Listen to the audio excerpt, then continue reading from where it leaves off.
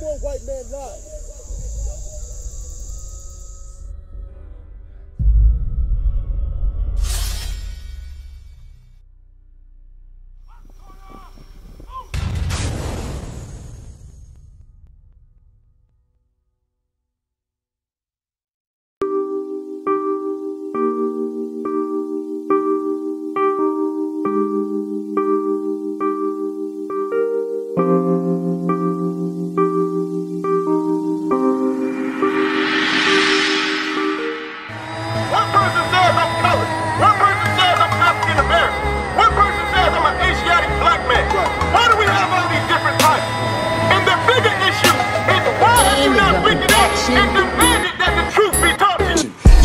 Right? You're able to observe it. So once you realize who you are, what you gotta do? Step on this side and teach your people. The kingdom of God is within you. You.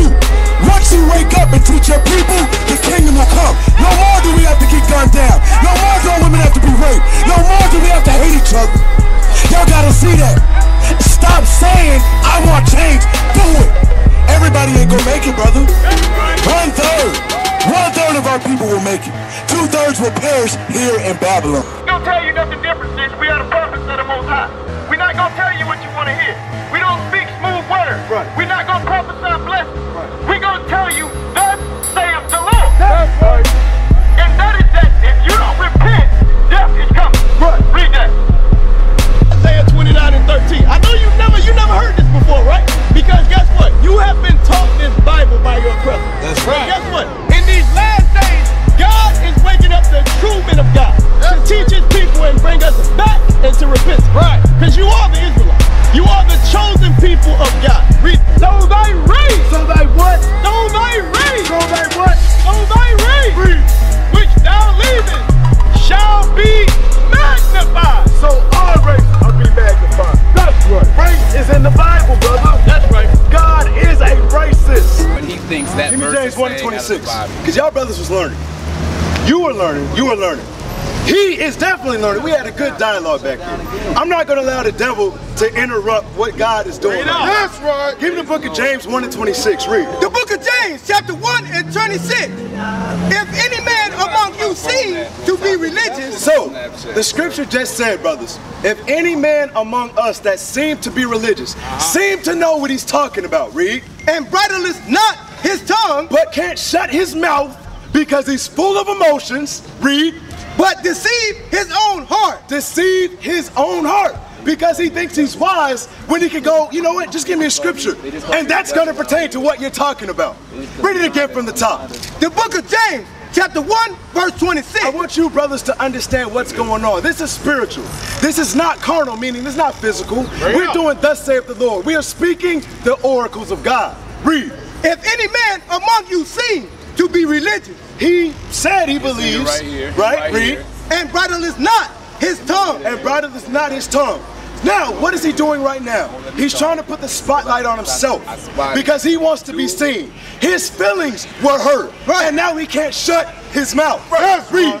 but deceiveth his own heart. He's deceiving his own heart because he thinks he's wise. He believes that he has the wisdom in 1 Corinthians 2:6. Like you have. No. Like you have. This man's Like you religion, have. This man's what? this man's religion This man right here, his what? is vain. Is what? Is vain. His religion is vain. That's right. Of no profit. Now let's find out what the true wisdom of Deuteronomy 4, I'm sorry, 1 Corinthians 2:6 is. Give me Deuteronomy 4:5. This is the wisdom, brothers. And this is what the officer was trying to impart into you.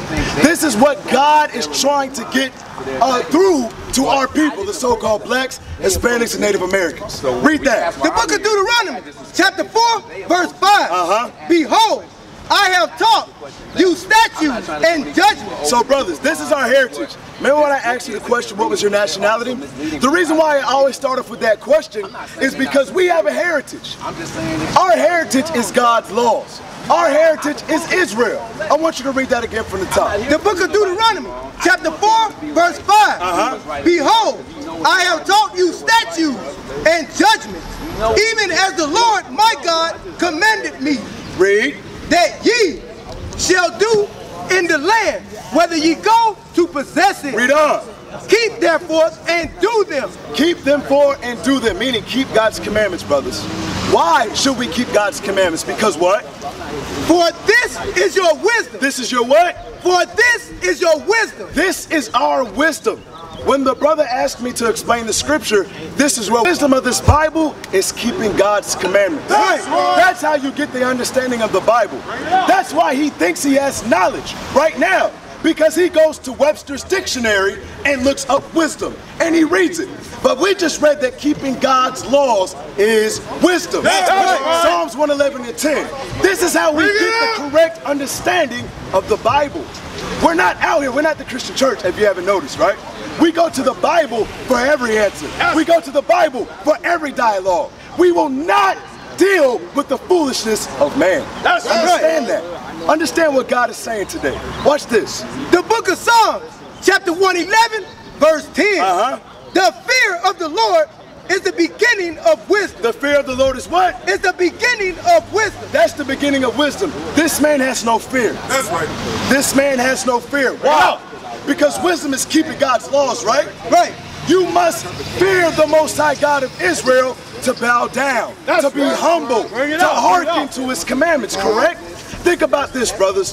Think about when you were growing up. Think about when your dad or your mother told you to do something, right? Why did you do it, bro? You were scared of the consequences. That's right. You were scared of the consequences, bro. What is that in Psalms 119? Fear of his judgments? Who has that? 119, I'm 20. Look at that. The book of Psalms, chapter 119, verse 120. All right, so brother, I want you to pay attention to this because you said the reason why you listened to your parents, why? Because you were scared of the consequences. So this is the same reason why we would listen to God or keep his commandments. Same reason. Watch this. The book of Psalms, chapter 119, verse 120. My flesh trembling for fear of thee, and I am afraid of thy judgment. We are afraid of God's judgments. Why are we afraid of God's judgments? Give me that in Isaiah 45:7. Why are we afraid of God's judgments? Y'all gotta understand. Why are our men getting gunned down in the streets? Do y'all think that that's just a coincidence? That so many males throughout the whole year, over 50, have been gunned down by police? Y'all don't think that's by coincidence? Or do you think the Most High is behind that? Think about it. Didn't the Most High God create the heaven and earth? Didn't he do all of these things? Watch this. The book of Isaiah, chapter 45, verse 7. I formed the light. The Most High God formed the light in the creation. We know that, right? Read. And create darkness. I make peace. He makes peace and create evil. And he does what? And create evil. He does what things? Read. I, the Lord, do all these things. God does it all. God does all of these things. Right. So go back to Psalms 111 and 10. That's why you should do what? You should fear him. Because the Most High God of Israel is nobody to be messed with. That's right. Understand that, brothers. Read. The book of Psalms, chapter 111, verse 10. The fear of the Lord is the beginning of wisdom. Read. A good understanding have all they that do his commandments. A good understanding have all they that do it. First you got to fear God, right? To hearken to his words. Keep his commandments. And then he'll give you the understanding of the Bible. That's right. All right, the reason why I had to make an example through the scriptures of the brother so he does not disrupt what God is trying to tell you, brothers, today. So, do you know your nationality already, brothers? What's your nationality? Oh, you don't know your nationality. Think about what you just said. You said African and American. Which one are you? That's two. That's two. Which one are you? You're an American? How could you be? Weren't you brought over here in slave ships? Bring it up! Think about it. I'm coming back. What's your name, brother? John. Okay, you're on. What is your nationality? Let's go, brother. I guess I don't have. You don't. I like his answer. Why do I like his answer? You tell me. Because you were told by who that you were an African? Who told you that? What color were they? I need to have him over here. Caucasian people. Right. Now you're remembering, right? Who taught us how to read and write? Who taught us Christianity? Right? You're remembering those things. Right? Give me that in Isaiah 1 and 3. The book of Isaiah, chapter 1, verse 3. The ox know of his owner. This is what God is telling us, the so-called blacks, Hispanics, and Native Americans. He's saying that the ox knoweth his owner, read. And the ass his master's crib. And the ass his master's crib, meaning an ox is what? Livestock or cattle, right? And an ass is what? A donkey. So think about their mental complex or their IQs compared to a human. Think about that. Now let's listen to what God is comparing the Israelite man and woman to. Read it again from the top. The book of Isaiah, chapter 1, verse 3. The ox know of his owner. So he says an ox knows his owner, meaning when he sees his master or his herder, right, he recognizes him, right? Because that's the man that feeds him, that gives him shelter, that gives him good grass so he can feed on, right? Read. And the ass his master's crib. And the ass his master's crib, the donkey, he knows where he lives. If he gets dropped off, say his home is FSU, he gets dropped off at FAMU, he can find his way back. He knows where he comes from. He knows where he lives. Right. But he says what? But Israel, but the Israelites does not know. We don't know who supplies us. We don't know where our homeland is. Read it all the way through. The book of Isaiah chapter 1 verse 3. The ox knoweth his owner. Read. And the ass his master's crib. Read on. But Israel does not know. My people does not consider. That's the key part. We don't consider. We stop. We say African American, black, American. I don't know. For not one moment, Israelite. We don't say that. We don't consider that we could be the greatest people on the face of the earth. Right. You understand that?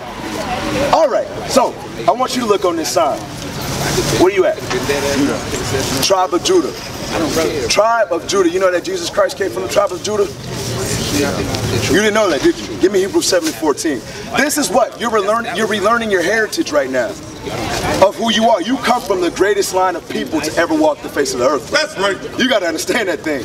Jesus the Christ, ain't he the most famous person on the face of the earth? Everybody knows who that is, right? They just don't recognize him. Right. Who's that? That's Jesus. How you know? The person before you told me. Right. But before that, would you know who that was? Nah, you wouldn't. But you would have known who this man is. You would have known who that is, because that's who they betray him to be. Read what you got. The book of Hebrews, chapter 7, verse 14. For it is evident. It's obvious. Read. That our Lord sprang out of Judah. Brother, what we're talking about right now, we're showing what tribe Jesus Christ came from. Y'all know who Jesus Christ is, right? You know who Jesus Christ is, brother? Yes, read it again. The book of Hebrews, chapter 7, verse 14. For it is evident. It's obvious, read. That our Lord sprang out of Judah. It's obvious that our Lord and Savior, Jesus the Christ, came from which tribe? Judah. You just learned that you're from what tribe? Jeremiah 14:2. Bring it up. Let's find out what the Judites look like. We need to know, because we've been taught that Jesus Christ is this imposter. We need to learn and realize what God is telling us. Right. It's identity theft. They stole our history. Right. They stole our heritage. They stole our nationality. Read what you got. The book of Jeremiah, chapter 14, verse 2. Read. Judah mourneth. Who? Judah mourneth. Judah. The tribe of Judah mourneth. Read. And the gates thereof languish. Our leaders are slack. The gates are referring to the leaders of Israel. Right. Even at that time, during the Babylonian captivity, our leaders failed us. Think about present time to the daughter of Babylon, America. Our leaders failed us. Barack did nothing except pass gay marriage. Jesse Jackson has not done a damn thing. Al Sharpton only pops up when one of our people gets gunned down. Right. Think about it. Read it again from the top. The book of Jeremiah, chapter 14, verse 2. Read. Judah mourneth. And the gates thereof languish. What color are they? They are black unto the ground. Read that again. They are black unto the ground. The Judites, the tribe of Judah is black. That's right. Unto the ground, unto the soil. That's our skin complexion. Right. You have dark shades like these three brothers. You got lighter shades. We are black unto the ground. Give me Psalms 119, 111. Bring it out. Dealing with our heritage. Dealing with our heritage. Let me look at it real quick. What you got? Yes, that's what I want. The book of Psalms, chapter 119, verse 111. Thy testimonies have I taken as inheritance. As in what? As inheritance. So the scripture's saying right here, thy testimonies have I taken as inheritance. What's inheritance, bro? That's what I inherit from my ancestors. I like it. He said inheritance is what you inherit from your ancestors, right? Brother right here. What, could you name some of the things that come along with our heritage as black people? What things comes to mind? Family. Family. Christianity. Christianity. Folk songs, like slave songs. Slave songs. And just the willingness to probably like work in the fields, kind of, because we're good with our hands. I love his answer. What's your name, brother? Calvin. My name's Mattathias. The reason why I love his answer is because he just fulfilled biblical prophecy. And I'm going to show you how. Give me Jeremiah 17:4. Bring it up! Because I just asked him what our heritage was. He said family, Christianity, slavery, folk songs, right? That's what he just said. But that only goes back 400 years. What about before that? You see that? Bring it up! Watch what watch what God is telling you young men today. Watch this. This is the book of Jeremiah, chapter 17, verse 4. Because of our sins, this is what God did to us. Read. And thou, even thyself, you Israelites, even you, read, shall discontinue. Shall do what? Shall discontinue. From what? From thine heritage. From thy what? From thine heritage. That's why he can only think back the last 300, 400 years. Because we didn't discontinue from our heritage. How did we do it? How did that happen? Give me Micah 2:1. Watch this. Bring it out! Give me Micah 2:1. How will we discontinue from our heritage? Wait, what's the verse? Micah 2:1, 2 verse 1. Let me see if I want to start lower. Let me see. That's it. Micah 2:1. The book of Micah. Now, before I reveal who this man is, I'm going to ask y'all first, just to see if you have enough discernment to realize what God is telling you. Read this. The book of Micah, chapter 2, verse 1. Woe to them that devise iniquity. It says, woe to them that devise iniquity. Another word for iniquity is sin. Okay? Read. And work evil upon their bed. And work evil upon their beds. Read on. When the morning is light. Read. They practice it because it is in the power of their hand. So it says, when the morning's light, when they wake up in the morning, they practice these wicked plots, these wicked devices, because the power of the world is in their hands. Read. And they covet fields and take them by violence. Read that part again. And they covet fields and take them by violence. Do you all know what it means to covet? What does that mean? It means to take without permission. Yeah, it means to, yes, take without permission, to want something that's not yours. It says they covet fields, right? So they see a land that's not theirs, right? And they take it by what? By violence. Who is that? Who in history has a track record of stealing lands that is not theirs? Who? Our oppressor. Who is our oppressor? The white man. The white man. No, the reason why you can say that, right, is because God has turned up the heat on his people. I bet you 2 years ago, he wouldn't have seen that. And you're asking, like, why is he saying it like that? Check this out. Give me Hosea 5:15. I want you to come right back. Come right back to Micah. Hold it. Hosea 5:15. Now, bro, the reason why I'm saying that is because 2 years ago, were our men getting gunned down at the rate they're getting gunned down now by police? No. No, they weren't. But now, since God has turned up the heat on his people, we're starting to say, you know what? I'm not an American. When my brother came up, he said African Americans. You know what? No, African. I ain't no American. Why? Because he realized America's not for us. That's right. They're not our people. Watch what God is saying to you. The book of Hosea, chapter 5, verse 15. I will go and return to my place. The Most High God of Israel is saying this to us. He's saying, you know what? Because of your sins, because of your iniquity, I will go and return to my place. Read. Till they acknowledge their offense. Until we do what? Acknowledge their offense. Until we acknowledge what we are doing is wrong. Turning up in the club tonight on the Sabbath day. Right. whoring out your sisters, men selling dope to each other, us robbing each other, killing each other, not marrying our sisters. It says until we acknowledge what we have done is wrong. Read. And seek my face. And return unto God. Read. In their affliction, they will seek me early. Read that part again. In their affliction, they will seek me early. Are we not being afflicted, brothers? Be honest. Are the blacks, Hispanics, and Native Americans not being afflicted?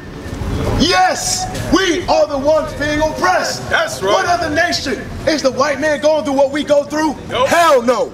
Is the Arab going through what we go through? No, because he got a gas station on every damn corner. Right. Am I lying? Does the Chinese man go through what we go through? No. It's the Israelites, the so-called blacks, Hispanics, and Native Americans who are being oppressed. Right. Understand what God is trying to tell you. Go back to Micah 2 and 2 real quick. Read that. The book of Micah, chapter 2, verse 2. And they covet fields and take them by violence. So now we know who that is, brothers, right? We know that the man who covets fields and takes them by violence is the white man. Right. So we have identified what God is trying to tell us. Read on. And houses, and take them away. And they not only do they take them by violence, they take them from you. They move you out. They move you out of your neighborhoods so they can build stadiums, so they can build new developments for their people. Read. So they oppress a man and his house, even a man and his heritage. Even a man and his what? And his heritage. Isn't that so key? It says even they oppress a man and his heritage. Read that again. The book of Micah, chapter 2, verse 2. And they covet fields and take them by violence, and houses and take them away. So they oppress a man and his house, even a man and his heritage. Even a man and his heritage. Do you understand that? Do you understand that? Now, give me Habakkuk 1:4. Bring it out! Habakkuk 1:4. Because out of all of these murders, right, has justice happened for our people? No. They kill us in the streets and they walk away free. This is Bible prophecy. It's time you wake up and come out of these wicked churches. That's right. Because your pastors are teaching you lies. That's right. Thus saith the Lord. Have your pastor ever taught you that Christ was a black man? All right. Has your pastor ever taught you that the Israelites are the chosen people? No. Has your pastor ever taught you that you must keep God's commandments to make it to the kingdom of heaven? Why aren't you keeping them? You're not. That's called an excuse. I want you to take a look. I'm not saying that to tear down your spirit.